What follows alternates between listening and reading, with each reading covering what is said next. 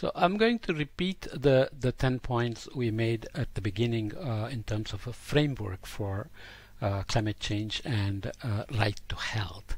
But let's do it in terms of human rights-based approaches to climate change.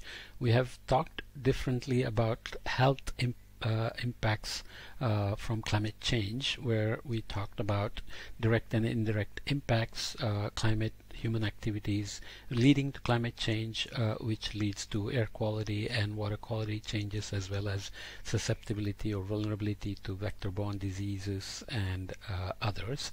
And we talked about some climate justice communities where human activities which lead to climate change, such as coal burning power plants, are put in poor neighborhoods. It happens even in a great progressive country like a state like California in the US. So there are in general disparate impacts of climate change. For example, majority of the emissions have come from rich countries, but impacts have been felt more by the poor countries. Sea level rise is going to affect island states which have very little to do with historically building up greenhouse gases, right?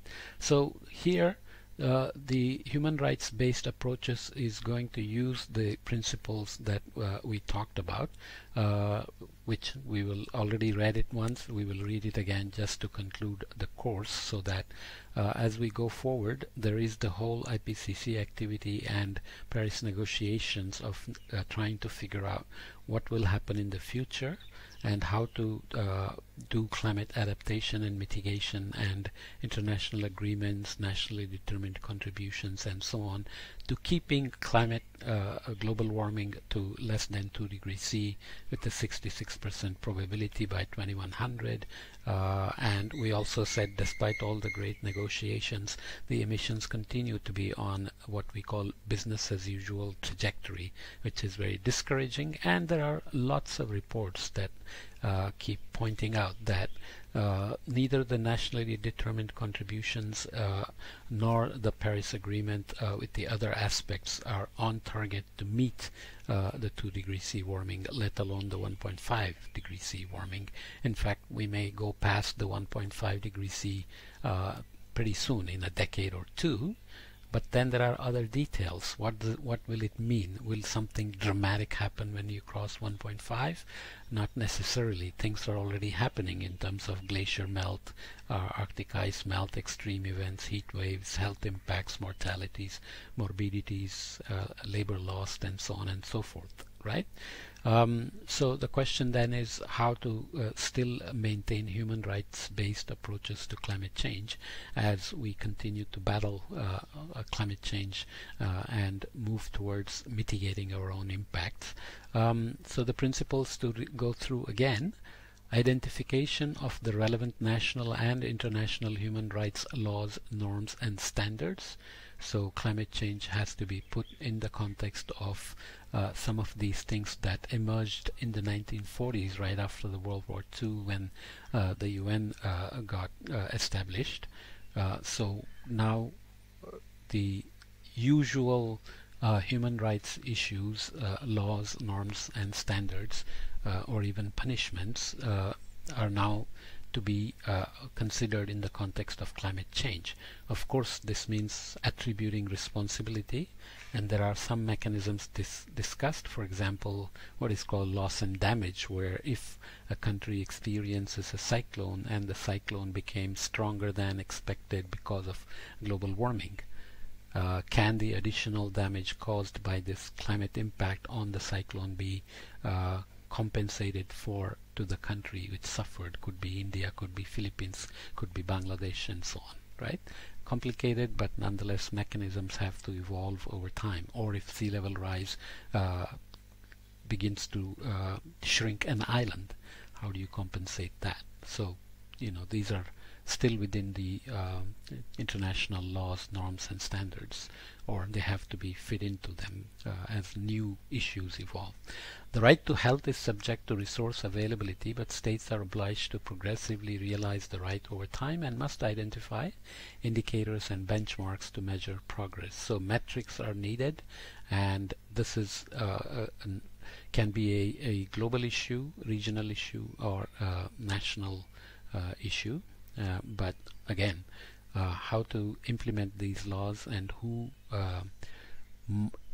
monitors the indicators and benchmarks and who assesses progress is not always very clear. But having these stated under the UN human rights framework actually helps the whole process. States have obligations of immediate effect. We talked about critical care, immediate care for outbreaks like COVID and so on.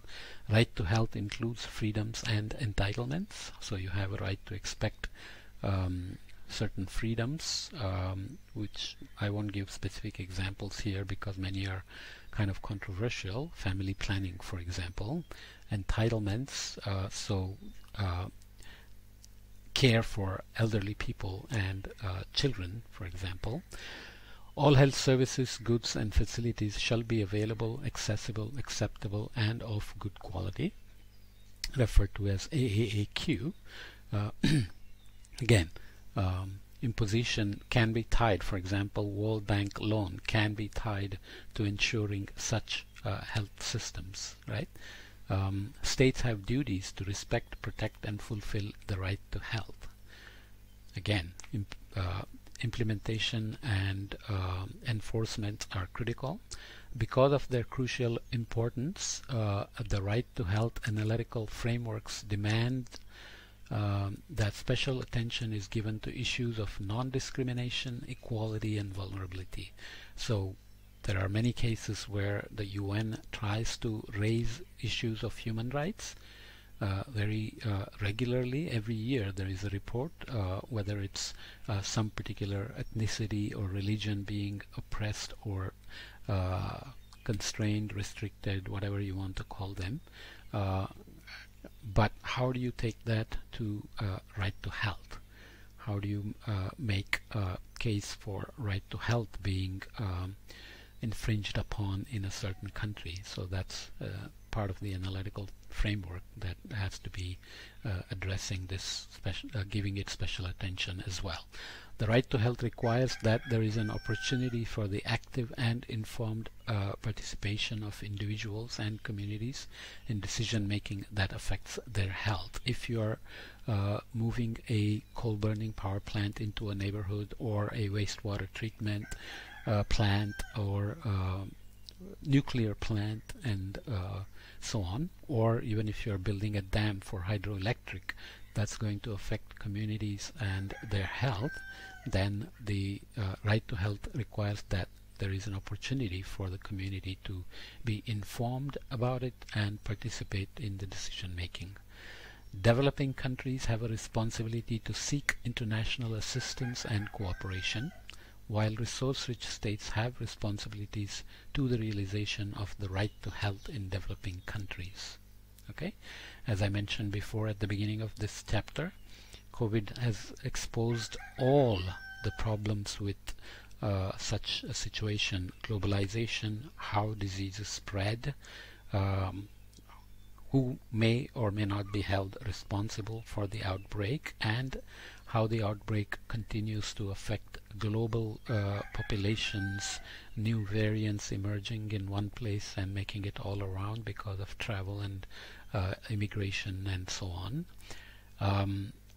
and how poor countries who are devastated by the pandemic can seek help, and how rich countries must protect these poor countries even for their own protection.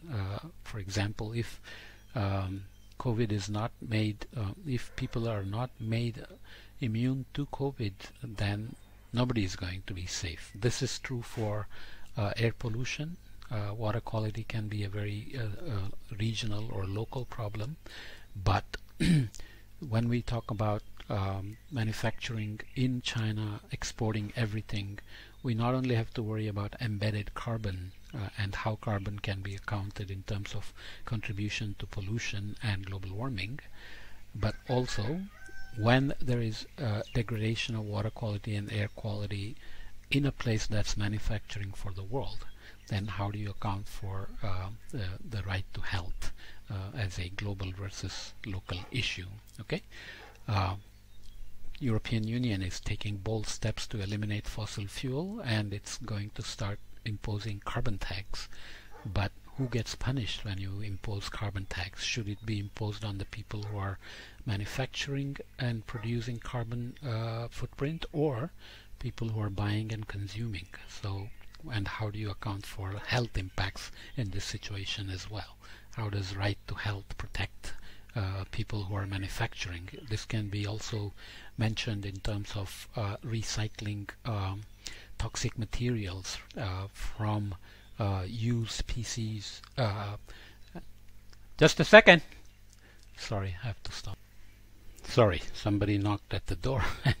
This is the state of recording podcasts during the pandemic.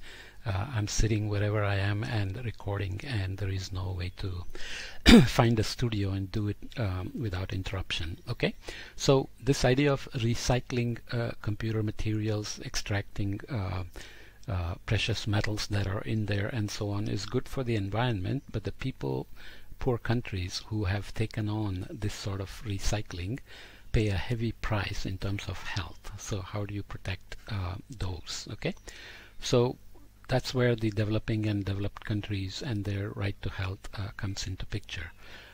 Finally, to conclude, monitoring and accountability mechanisms that are transparent, effective, and accessible and include redress are crucial. So obviously monitoring the right to health and accountability is, how do you do this? Is it that a developed world is not meeting its obligation towards developing countries in the context of climate change, or is it that a nation state is being discriminatory towards one ethnic group or religious group, and so on? You heard of the vaccine problem in some Middle Eastern countries where one section of the population was not being given vaccination, and so on. So many levels of monitoring and accountability are needed. They have to be transparent, effective, and accessible. It's hard enough to do even within a state, or to externally monitor by the UN body, let's say, into a state and how it's doing in terms of treating its population equally, or in terms of holding international obligations accountable. So becomes very critical, and international mechanisms for seeking redress are crucial, but there is no well-established mechanism right now, especially in terms of in the context of climate change impacts on human health and infringement on right to health. But these will continue to evolve because the impact of climate change on human health is becoming more and more obvious, and accountability for climate change impact on human health, how to assign responsibility, is becoming more and more important. Maybe attribution becomes easier once the process pathways of human activity to climate change to health are clearer.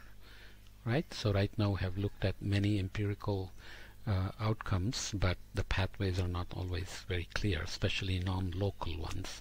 If air quality over one place is being affected by human activities in another place, or if water quality at one coast is being affected by human activity in another country, if fish are disappearing or becoming less nutritious or poisonous, harmful algal bloom is exploding because of activity elsewhere, then how do you attribute responsibility for the impacts, and then how do you impose right to health? Those are all complicated questions, but in the context of planetary health, we have to consider those kinds of complicated issues. They're not natural science questions so much anymore. They are much more political, legal, and social science questions. That's what makes planetary health so important and yet so complicated.